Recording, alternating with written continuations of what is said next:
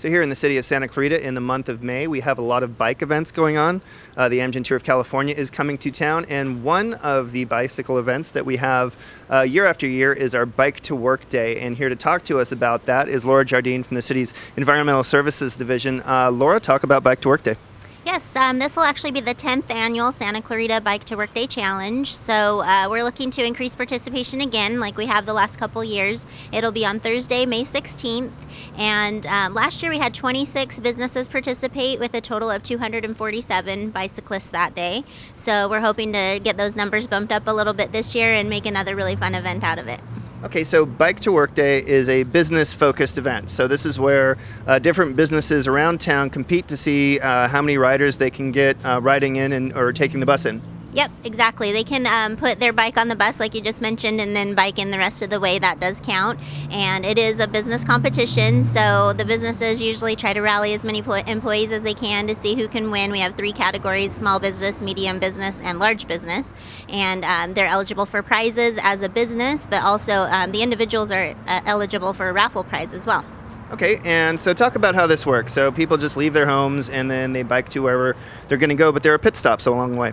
Correct. This year we'll actually have 5. We've had 4 in the past few years, but we'll add an additional one this year over in the Industrial Center off of Avenue Stanford. So that'll be a 5th opportunity for people to stop in, get a refreshment, get some biking information, maybe some giveaway items. We give away tire patch kits. We'll have also bike pumps, tire pumps at the pit stops in case you have a little accident along the way.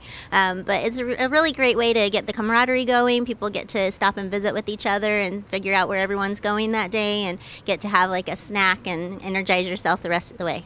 And I think the city of Santa Clarita is the defending champion for the large organizations. Who are some of the organizations that participate year in, year out? We have the LA County Sheriff Station, we have Kaiser Permanente, we have Henry Mayo, we have College of the Canyons. Those are some of the larger businesses.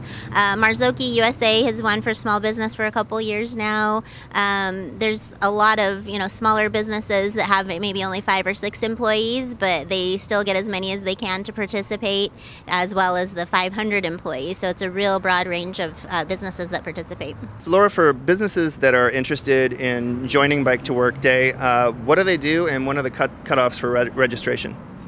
There really isn't a cutoff. I mean, you have up until the day before, which would be May 15th, to let me know that you'd like to participate. It's good to get your information in early. That way I can help you promote the event by providing flyers or posters.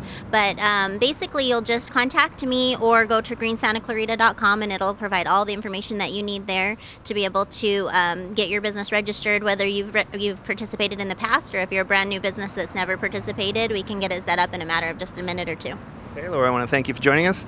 If you're out there, you got a business looking to participate in this year's Bike to Work Day, it is Thursday, May 16th. For more information, you can go to greensantaclarita.com.